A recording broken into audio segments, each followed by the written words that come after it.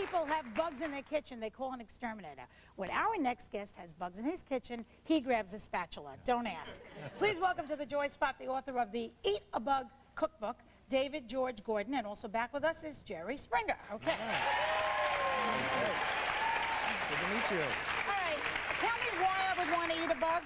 You know, whether you know it or not, you're already eating lots of bugs. And that's because there are bugs in some of our everyday foods. Things like tomato ketchup. Do you ever wonder why this band is here? No. Well, when they process ketchup, sometimes all the gunk, including the bugs, rises up to the surface and it looks unsightly. So someone said, we'll put a band on there and it'll look fine. The first person will get the glop and everything will be cool after. Oh, that's true. It's a fact. We have this peanut butter sandwich here because someone calculated using the Food and Drug Administration's guidelines, it's okay if there are as many as 57 bug parts in one peanut butter and jelly sandwich.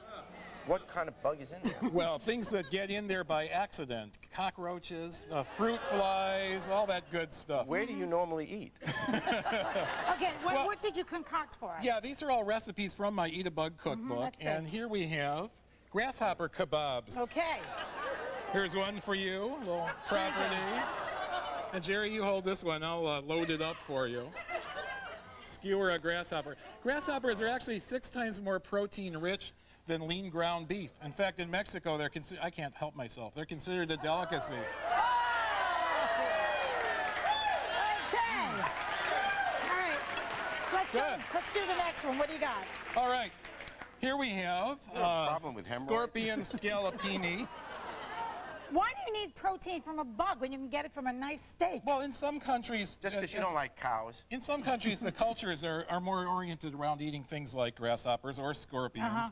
Scorpions actually have medicinal value in some cultures. They're considered a great delicacy.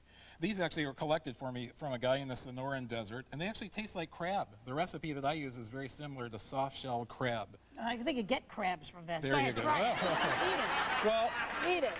I feel rude eating in front of your audience without offering them some, but a little scorpion tail. Delicious. Okay. All right, not to worry, Martha Stewart. Next. All right. What's this? Oh. This is a handsome one. If you live in a household where people are always fighting over the drumsticks at Thanksgiving, you got 54 drumsticks on your average centipede, so that's pretty good too. I'm going to take a pass because I'm still working on my mouthful here. But No. You have to eat that. Okay. All right. You have to eat it. Oh, yeah. Very big delicacy in South America. Okay, what's... All righty. Okay, let's go. Hard to eat and not swallow here. Okay, and here we have a warm cricket salad. And crickets are really good. They're loaded with calcium. If you're worried about your fingernails breaking or osteoporosis, eat more crickets, I say. Wait, before you eat this, let me just take a moment here. Nice. You know, in crickets, a cup full of crickets are only 250 calories and just 6 grams of fat. So Weight Watcher approved. Perfect. Oh, and you know why? Because it turns you into bulimia. That's a bulimic. No. Listen, Jerry, would you eat this? No. Not this one because I sprayed it with red. Yeah, I try to stay away from the bug spray in my food. Okay, I'll wait for the next one. There you go. Well, you're prepared. Okay. All right, in here we have Changbai ants in a stir fry. You know, in China, ants are actually sold also for medicinal purposes. They say they slow the aging process. And Jerry, this is good for you. Take a bite. Come on. Increase sexual vigor. Jerry, come on. I would. Oh, well, here. Wait, go ahead. No, All right. I would, but oh, it's Passover. There's no yeast in there. That's right. All right. I'm trying to cut down. Dessert. Yeah, and for dessert, my personal favorite, these are white chocolate and waxworm cookies. My daughter and I were up late baking these the other night. See, that looks like a real chocolate chip. That's scary. Or now, don't I qualify for a nanny on this job? You know what? I want one of the girls to taste these. Oh, because yeah.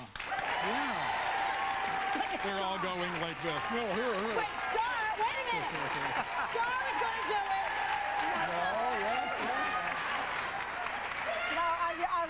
You know, we eat snails and octopus. No, I had my cockroach for breakfast. You did. I'll do it. All right, come on, hurry up. I was eyeballing the fried one. Oh, there you go. So There you go. Nice. All right, Lisa. An adventurous eater. That's great. it's crunchy. Is it good? Woo! right. Star will eat it when we put bacon on it, right, baby? Okay. Thanks to Jerry Springer and David George Gordon. All For right, more thank you. information or to buy David's book, check out our website. When we come back, a young woman who's taking the boxing world by storm, Layla Ali.